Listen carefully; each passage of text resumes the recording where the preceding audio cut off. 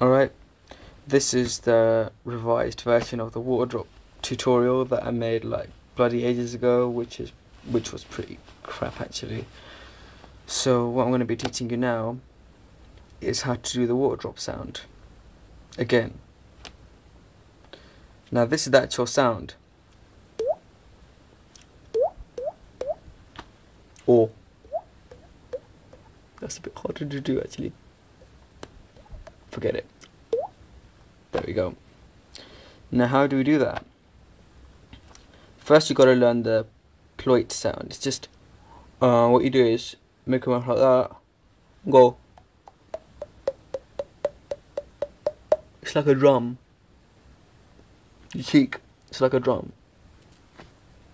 And then to actually make the water drop sort of sound, you draw air into your mouth as if you're holding water in your mouth. So like oh, and pull your tongue right back.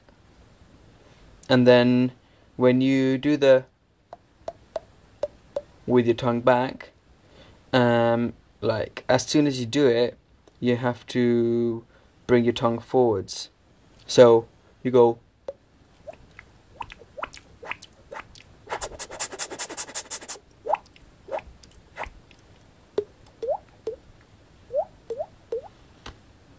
and that's about it. It's just after a bit of practice you'll get it right down, and it does really sting a bit after you first do it for the first time or something like that. After a lot of practice, obviously the actual stinging would go away, and that's it. Have a nice day. Lovely day.